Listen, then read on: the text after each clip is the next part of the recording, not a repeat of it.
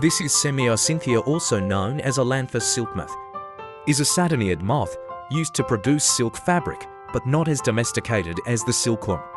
The moth has very large wings of 113 to 125 millimeters, with a quarter-moon-shaped spot on both the upper and lower wings, whitish and yellow stripes, and brown background. There are eye spots on 3 out of 4 wings.